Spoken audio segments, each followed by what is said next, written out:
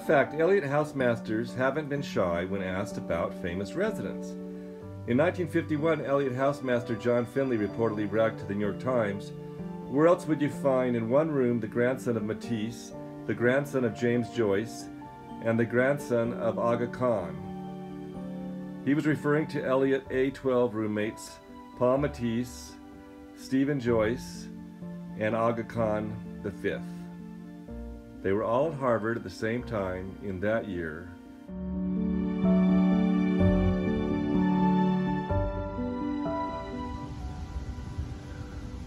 This is Harvard's Eliot House again, and 450 students live here. It was built in 1930.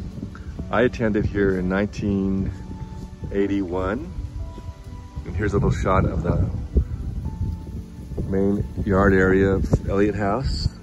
A number of movies were filmed here, mainly The Social Network and Love Story, one of my favorite ones, with Ryan O'Neal. I recommend it if you haven't seen it. It was filmed in 1969.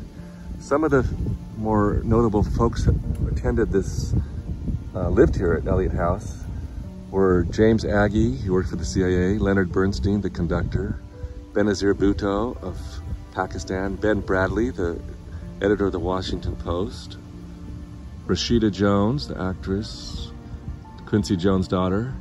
My favorite was Ted Kaczynski, the Unibomber. George Plimpton went here, and Governor of Virginia J. Rockefeller attended Harvard University. When I was here, David Kennedy was a classmate here, and I'm sure there's others that I'm not including, but here's a little view of the inner courtyard where everybody goes during the day.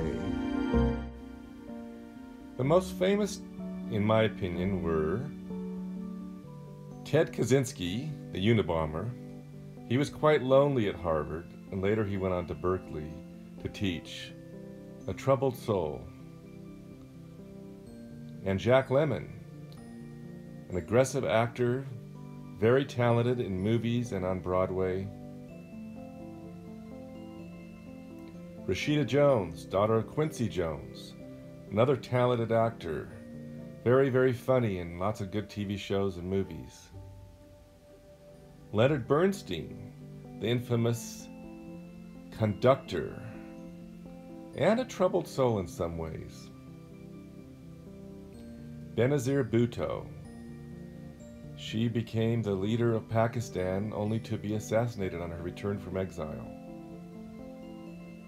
And finally, Ben Bradlee, the dynamic, popular editor of the Washington Post who helped uncover Watergate.